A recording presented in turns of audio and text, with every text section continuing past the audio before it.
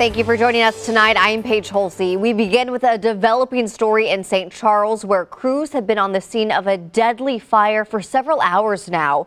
News 4's Alexis Zotos joins us live from the scene. So Alexis, what have you learned from fire investigators? Well, Paige, I can tell you right now, the state fire marshal just arrived on scene. I'm told that is protocol for any time there is a deadly fire.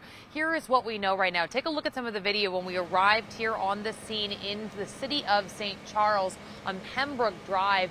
We know one man is dead. Investigators tell me that neighbors called 911 when they saw smoke and flames coming out of the mobile home. Investigators say they got here. It was a difficult fire to get inside that home because there was a lot of content inside the house, is what the fire battalion chief told me. He says right now they're trying to figure out if there were working smoke detectors inside.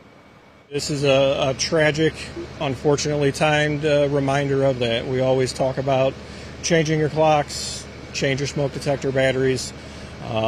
This is an unfortunate situation that occurred, and we can't guarantee that was a contributing factor, but this is just a reminder that the risk of fire is real, and we need to do everything we can to make sure we have smoke detectors that work in our house and that we can get out if something like this would happen.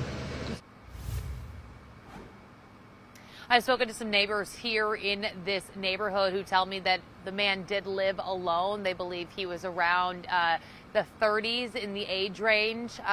And they also tell me he moved in about a year or less ago. Investigators right now are still working to identify him. They haven't released that to us yet. And again, the cause of this fire is still under investigation. Live in the city of St. Charles, Alexis Zotos, News 4.